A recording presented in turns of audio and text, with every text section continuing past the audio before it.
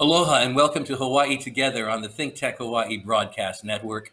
I'm Keli'i Akina, president of the Grassroots Institute, and today is March 30th, 2020. We're going through the coronavirus crisis right now across the world, and today I've got a guest who will allow us to understand this situation much better. Is the government doing too much? Is the government doing too little? What should the role of government be? We're going to discuss these issues and others today with Mary J. Ruwart, who happens to be an eminent author as well as speaker. Today, she joins us from the state of Texas. Mary Ruwart is a research scientist, an ethicist, and a libertarian author and activist.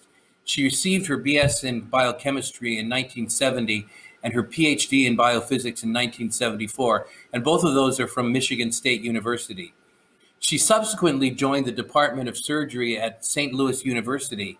Eventually, she left her assistant professorship there to accept a position in the commercial world with Upjohn Company of Kalamazoo, Michigan in 1976. She became a research scientist there. As a senior research scientist, Dr. Ruwart was involved in developing new therapies for a variety of diseases, including liver cirrhosis and AIDS. Dr. Ruwart eventually left Upjohn in 1995 to devote her time to consulting and writing. Her award-winning international best-selling book, Healing Our World, demonstrates how the ethical application of libertarian principles has historically created harmony and abundance. I'd like to welcome to our program today Dr. Mary J. Ruwart. Mary, welcome to the program. Well, thank you. I'm glad to be here. Well, we're glad that you're joining us today and giving us some insights into a very hot issue right now. Would you just at the outset tell us, what are we facing today in what we call the coronavirus crisis? I know there's a lot of misinformation out there, and I know you've corrected much of that. How would you describe what we are going through as a country and as a globe today? Well, I wish I could be very, very specific, but there still are a lot of unknowns. So take everything I'm going to say with a grain of salt. We are still in a place where, especially in the United States, where we don't have enough testing kits to really know what we're up against. But this virus is kind of an offshoot of the SARS virus, which we dealt with many years ago. It appears to be more deadly, especially for people who have respiratory issues. And that's because it tends to, for reasons we don't totally understand yet, it's more likely to cause pneumonia. And of course, that's very dangerous for people who have lung problems. And we have a lot of people today who do have lung problems. So that's where, I guess that's where most of the deaths are coming from. Here in the United States, we actually have more cases that have been confirmed than in any other country, including China. And I think I may have sent you a link to put up on your recording there to, the people can go to in order to see exactly what the daily count is. The thing is, in the US, we still have, most of the people who've contracted the disease are still trying to recover. Whereas in China, for example, most of the people have already recovered. If you do the math on that, the death rate there was about 4%, which is considerably higher than with the regular flu. But again, there's some uncertainty there because we don't know if everybody who died actually died from the virus and were tested for it. So again, there's some uncertainty in the numbers, and I just wanted to throw that out. And there's a lot going on. The private sector has really geared up to do the FDA required studies on old drugs that might be useful and to develop new things like new vaccines. And for the most part, it's going to take a while because of the FDA regulations. The FDA has backed off on some of them, which, of course, is good for the timeline. But there's a lot going on that both the FDA and the CDC were involved in that has made the situation difficult to evaluate. And the biggest blunder probably was on the test kits. As you probably know. Let me just pause Sure, right there for a moment before specifically going into the test kits, which I definitely want you to address. But overall, when you take a look at these government agencies that have been involved in the coronavirus response, the World Health Organization, the FDA, or the CDC, how do you assess their response so far? I know this is almost armchair quarterbacking, but what is your thought about that as you take a look at how they're responding? Well, the FDA and CDC certainly have really slowed things down, especially in regard to the test kits. But they've also not just slowed down the test kits that you might get in a hospital, but home testing as well. And the availability of test kits in the U.S. has been hampered in a way it shouldn't have been hampered because, of course, the Germans have plenty of test kits that they would love to sell us. And the FDA, I think it was in right around February 4th, early February, basically said that if a private company wanted to make a test kit, it was okay, but they had to base it on the CDC's test kit. Now, the problem with that is the CDC is not a commercial operation. So it couldn't make test kits very fast. It doesn't have an automated assay, which you really have to have if you are going to do significant numbers of assays. They sent out 90 test kits around February 6th to 7th, and then it was found that something was wrong with the reagent or the test itself, and they all had to be recalled. So in this country, we just didn't have test kits very early on, which, created problems. Once the CDC test kit was found to be faulty, many companies geared up to get a test that they thought could get FDA approval. And they actually had a home test kit, which was very good because if people are staying at home, that's the way to test them. Unfortunately, the FDA wasn't too excited about that, and they basically made the companies recall tests they had already sent out to people's homes. And they had to send letters telling the people that they would not be able to process their test kit, which, of course, I'm sure a lot of people were very unhappy with that. So, well, I've got a couple of questions for you, Mary. First, why is widespread testing and the availability of test kits so very, very important? And what's the problem we're facing? That's a very good question. That's a very good question. Well, of course, as you know, every year people get the flu and some die of it, if they're compromised or if they get pneumonia. Now, it would be very important to know, is this due to this new virus or is it due just to the regular flu? Because we can't really calculate what the percentage of deaths are if we don't have that number. And what's happening is people who are dying and yet haven't been tested are the death certificate times showing coronavirus.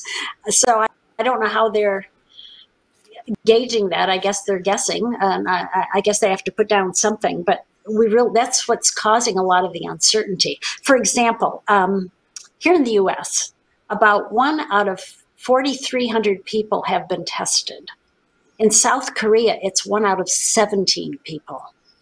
So in South Korea, they have a pretty good idea of whether people are dying from the virus or just the ordinary flu or just because their lungs are so compromised they finally give out or if they have a different type of infection.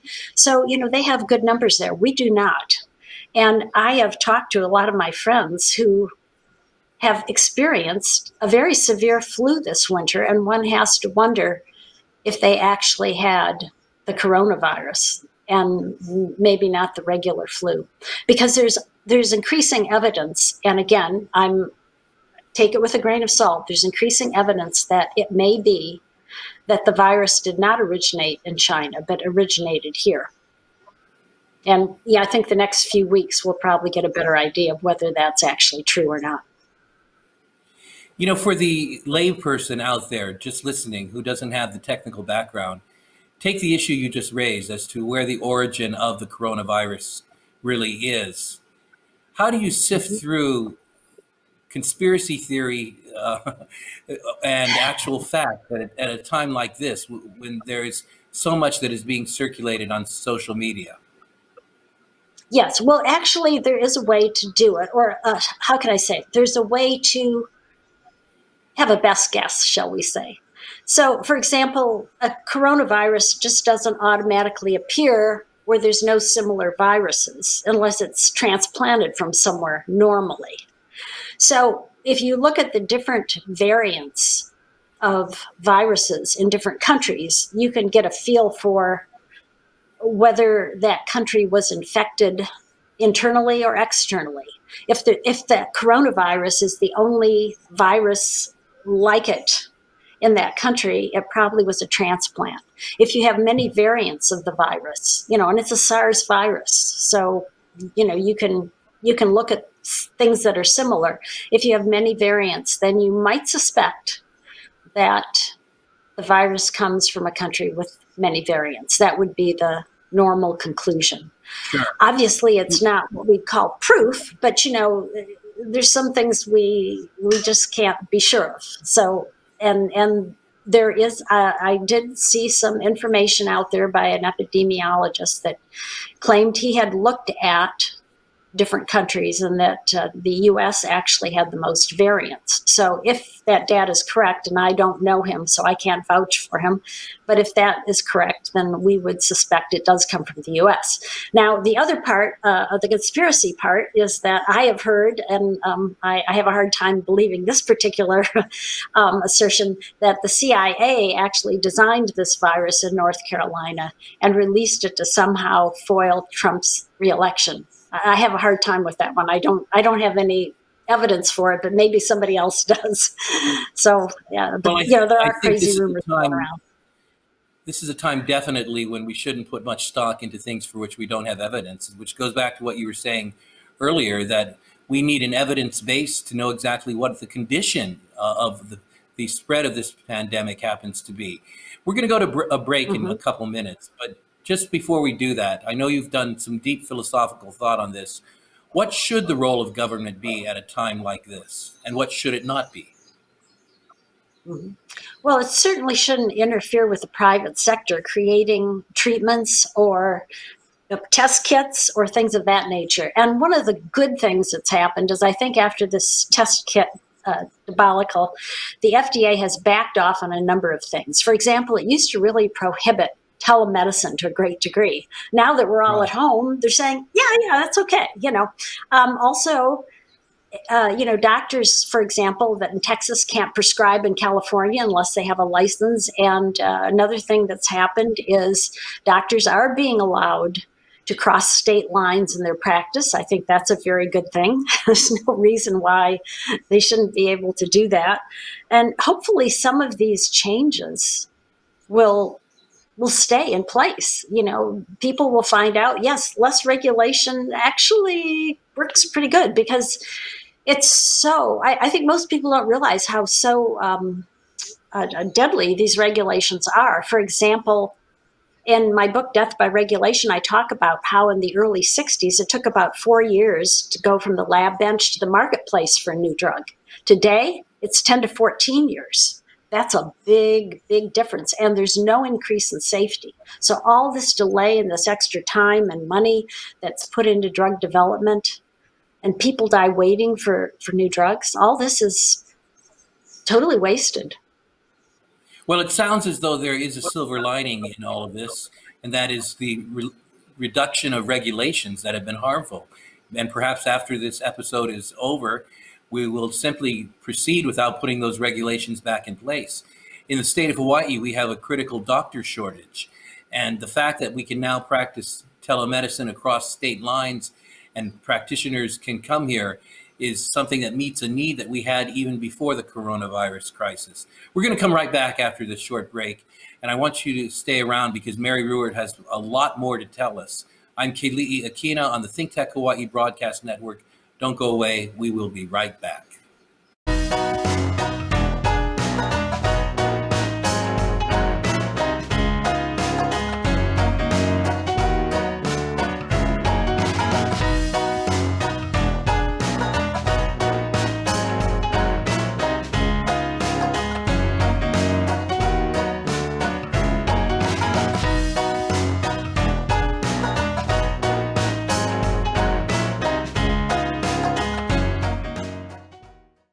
Aloha, my name is Duration. I'm the host of Finding Our Future here on ThinkTech Hawaii. I'm here every other Tuesday from 1 to 1:30 p.m. Here on this show, I cover issues around sustainability, global issues that matter for young people, for future generations, and other social justice issues. So please join us. It's live streamed on ThinkTech Hawaii and also uploaded on YouTube.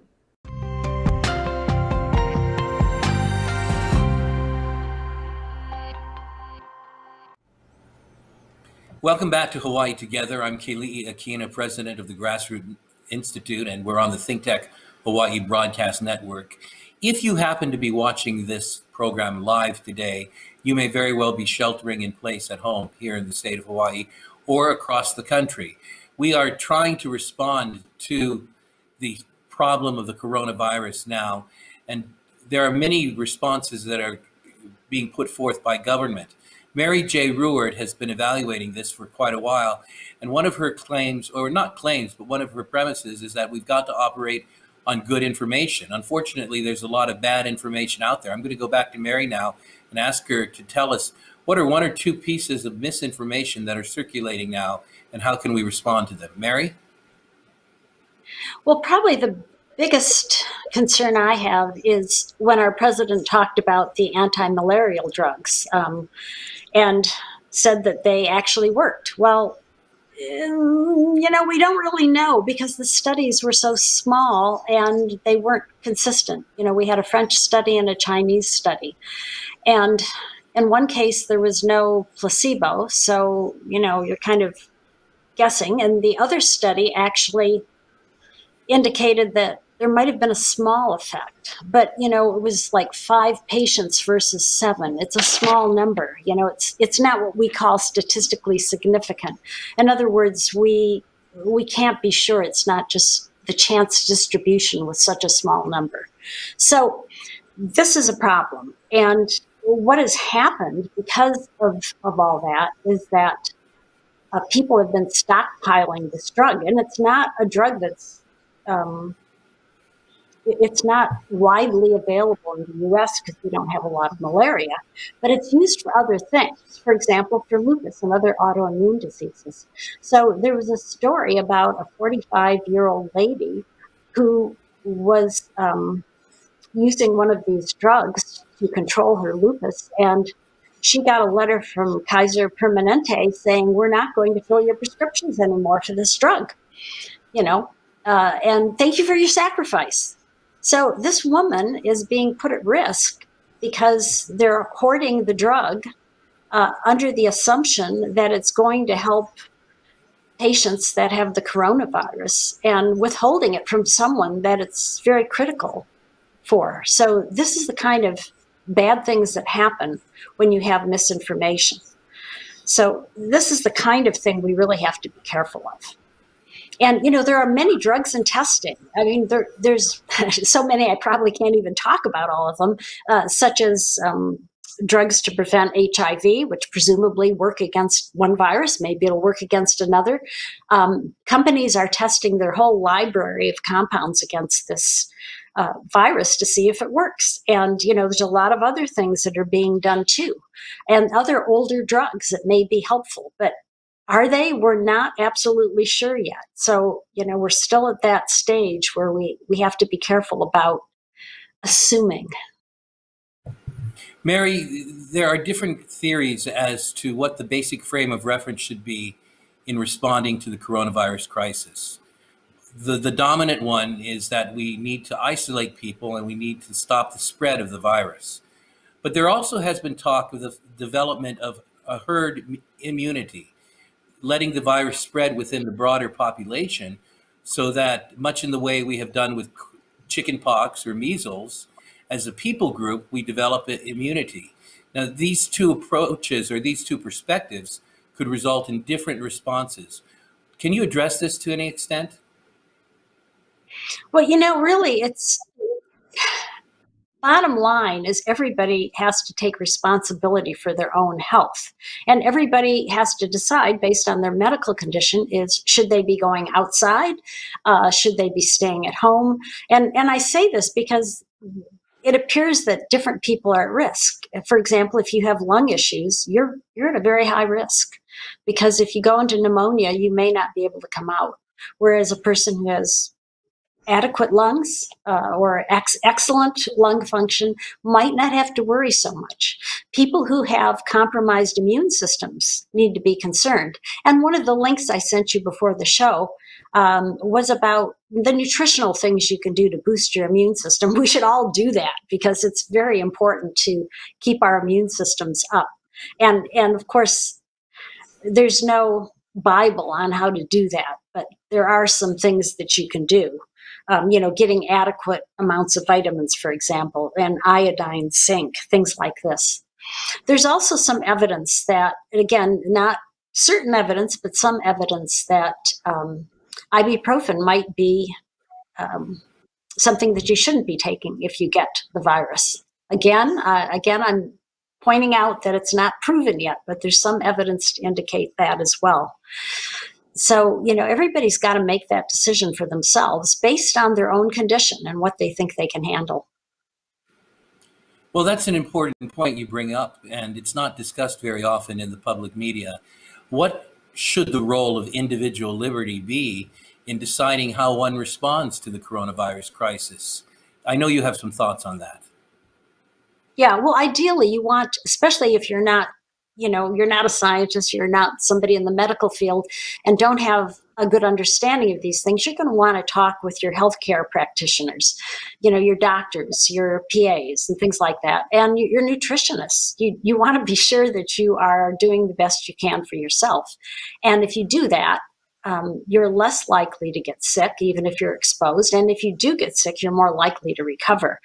And again, this goes back to all the things that we've been dealing with for decades, not being a smoker because that compromises your lungs, getting your aerobic exercise so you keep your lungs in good shape so that they can process oxygen, exercise, all the usual things.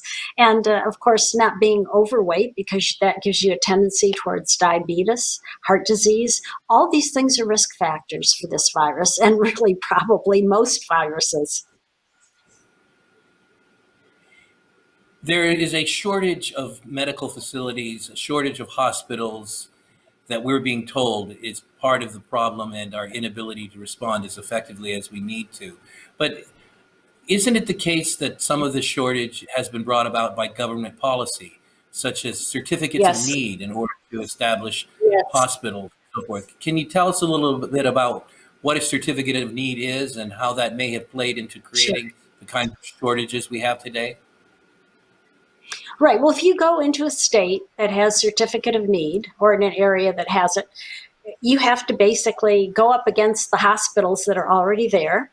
And you have to tell them why your new hospital is necessary. And if the other hospitals don't agree with you, you're unlikely to be able to get a permit to build your hospital. And there's been studies done on the outcomes in hospitals in certificate of need states. And basically what happens is in those states, people are more likely to be released prematurely and have to come back because they relapse. So that's a pretty severe penalty to pay for certificate of need. And of course, it makes perfect sense because if you have fewer hospitals, you're going to have to rush people out to make room for the newcomers. And this is especially true in a crisis like the one we're having. And equipment, same thing. The FDA had all these restrictions on ventilators. If you, for example, took a ventilator and now you were monitoring it via Bluetooth, you had to get approval for that again. So the FDA, and wisely, I think, has released a lot of these restrictions on ventilators so that hospitals can modify the ventilator if they need to in these fairly minor ways, or use things like CPAP machines if they need to make up for maybe not having as many ventilators as they want. We're still early in the United States here, so I don't know if that's going to be enough. We'll have to see. We're still working without the test kits to a large extent, so we're not really absolutely certain where we are. Are there medications that show promise for providing relief from and even a cure for the COVID-19? Yes, in addition to the anti-malarial drugs that we've talked about and the HIV preventative drugs, there's some evidence that angiotensin inhibitors and blockers could be effective. Again, we're not sure. I just kind of making sure that everyone understands that we're in the early stages here. There's also been some successful infusions of plasma from people who have recovered, because presumably these people have antibodies to the virus. And have been some successes, anecdotal work. It hasn't been a full study. That may be good. Stem cells have also been used. There's reports of some successful anecdotal studies with that. Also, heat is effective, but it's got to be a pretty high heat. Our body temperatures are 98.6. The heat that's needed is about 133 degrees Fahrenheit. And one of the things that works in most respiratory infections is steam. And so, that's very easy to do. You can boil some water and, inhale the steam, especially like with eucalyptus oil or some other. Vicks Vapor Rub has eucalyptus in it. That's another way to go. And possibly eliminate some of it. I personally have a essential oil mix called Thieves that Young Living makes, and I use that on airplanes and things. It's supposedly the recipe that was used during bubonic plague times that the grave robbers put together so that they could rob graves without getting sick. And so it's got some antibacterial, possibly antiviral properties. It's got cloves in it and some other essential oils. So, there's a lot of herbal things that are supposed to work too. I can't say I've tried all of them. There is actually a theory that increasing your nitric oxide content in your blood would be helpful. And you can actually measure that pretty well with a saliva stick. And there are nutritional supplements out there that will increase that. So there's a lot of different things that could be tried. Now, Mary, we've got a couple of minutes left. The time has gone by so quickly. What's a potential best practice? I know it's kind of early in the game, but looking across the world at responses by different governments, what is one or two best practices that you think we need to bring here to the United States? Well, basically, our medical system is overregulated. And I say that having been involved in it at a number of levels. And because of that overregulation, it's very, very hard to get something new out. It takes a lot of time. It takes a lot of money. And again, as I said earlier, most of this doesn't improve safety and really doesn't increase effectiveness that much. And at least in the evaluations I've done, the studies I've seen, it really is maybe 10% at most. And of course, we're an 800-fold increase in cost. And that's where the cost of pharmaceuticals really comes from. It comes from the cost of getting FDA approval. That's the driving force behind increasing drug prices. And most people aren't aware of it. Having been in the industry, I am. So if people want to learn more about that, of course, they can check out my book, Death by Regulation, or if they'd like to learn more about how less government generally gives us better results, more prosperity, more peace, more abundance, they can check out my book, Healing Our World. There's actually the 1993 version of Healing Our World is actually in my free library at my website, ruwart.com, RUWART.com. So, and of course, anyone can contact me through my website, and I do respond to all my emails. So if for some reason you don't hear from me, just try again. Great. Well, Mary, thank you so much for being with us today. This was very informative, and we certainly will be posting this presentation, and so anyone can have access to it. My guest today is Mary J. Ruwart, Ph.D., an ethicist and research scientist with tremendous insights into what's taking place with the coronavirus, what government should be doing, shouldn't be doing, and ultimately how we can take responsibility for ourselves and come up with a solution. Thank you for being here today. I'm Keli'i Akina, president of Grassroots Institute. We are on the ThinkTech Hawaii broadcast network. Until next time, aloha.